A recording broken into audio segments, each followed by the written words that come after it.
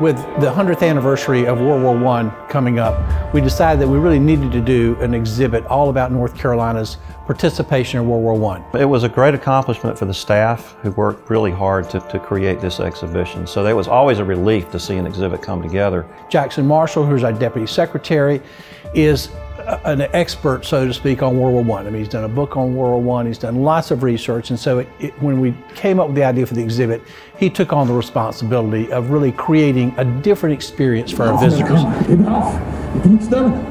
This exhibition is not about facts and figures and battles and strategy and numbers. It's about what happened to people, what their experiences were like. And we used the interviews that I did, we used letters and diaries from the state archives to retell the story. We really wanted to give the visitors an experience of what it was like going overseas for the very first time and participating in probably one of the most horrific wars that the world has ever seen. We need to introduce trench warfare before we actually put the visitors in a trench system.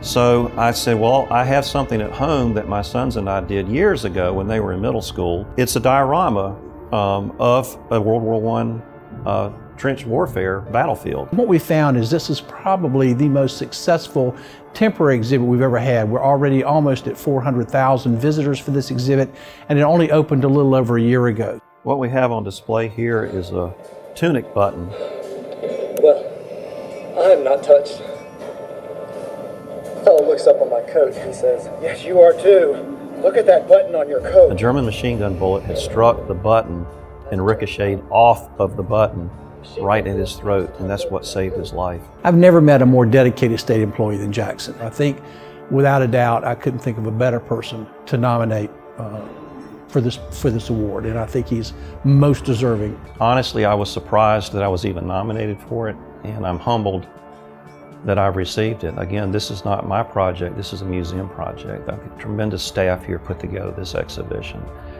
So while I'm receiving the award for my recognition, I really see it more as something to honor the veterans of World War I. For that reason, I'm glad that I'm receiving the award, because it brings them the recognition that they deserve.